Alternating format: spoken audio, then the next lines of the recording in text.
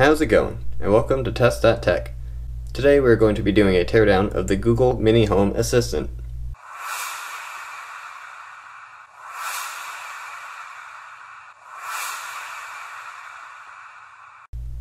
The first thing we need to do is get this rubber piece off of the bottom of the device. It has adhesive to keep it on. Just gonna have to pry that off. What I should have done was heated up the adhesive before I removed this bottom piece.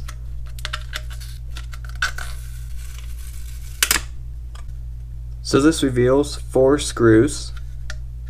Going to have to peel the excess adhesive off of this to get to the screws.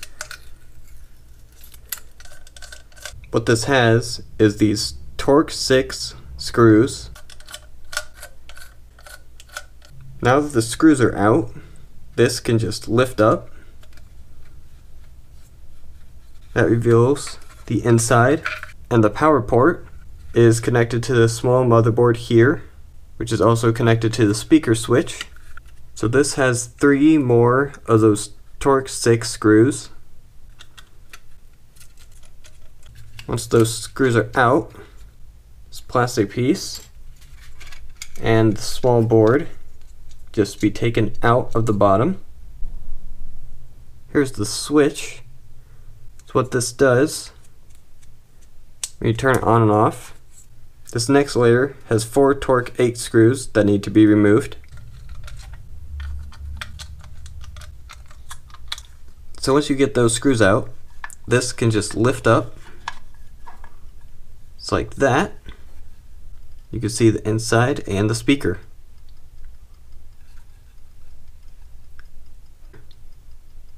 So you can unplug the speaker just by taking this, pulling it out, just like that.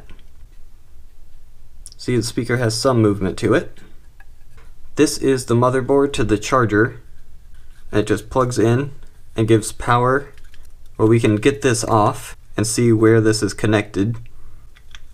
So what this plate has is 4 T6 screws. Now we can just lift this plate out. The underside of this plate is just metal that protects the motherboard. So here are the processing chips that control the sound and voice recognition. This is a protective plate for some of the more delicate chips. So these 2 are the power of the device. You are not able to change any of these components unless you were to melt the solder around these and then pull it out, and then you'd have to solder them back on. And the motherboard is glued into the top here. I'm going to see what these lights up top look like.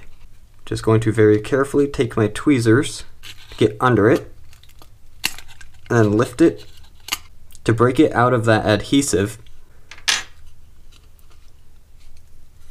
They can just be pulled off. So the way the LED lights work is that the lights are these 4 pieces here on the motherboard, and so then they shine through this, and the plastic has these 6 holes in it. So then the light shines through the holes in the plastic, just like this. So now that this is fully taken apart, I can start putting it back together. This part needs to line up so that this screw hole can fall into place. This plate goes back over top. Now I just need to put the screws back in. Now plug this in to its socket. Lay this over the holes. Then put the silver T8 screws back in. You want to make sure this gets plugged in like that, with this piece inside the notch. Holes line up. Want to make sure the charging port is inside of its hole. And with this, I want to put these very small holes back into the notches. Then you're going to want to screw it back in. So now that that is screwed back in, this should still be able to move. You should be able to see the port in through here. And then this just get pushed back down, and it needs the last 4 T6 screws. So after those are in, this, even though the adhesive isn't really meant to come off and go back on, you're going to want to make sure this part lines up with that button. Go on like that, and it will kind of stay. Now we can see if it's still able to turn on and if those lights work.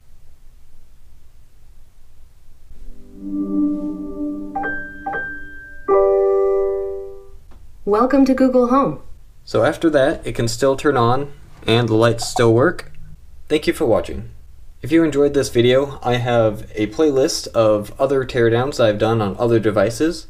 But if watching things fall and possibly break is more your thing, I also have a playlist for my drop tests. I would appreciate it if you would like this video and subscribe to my channel. You can also follow me on Twitter at TestThatTech.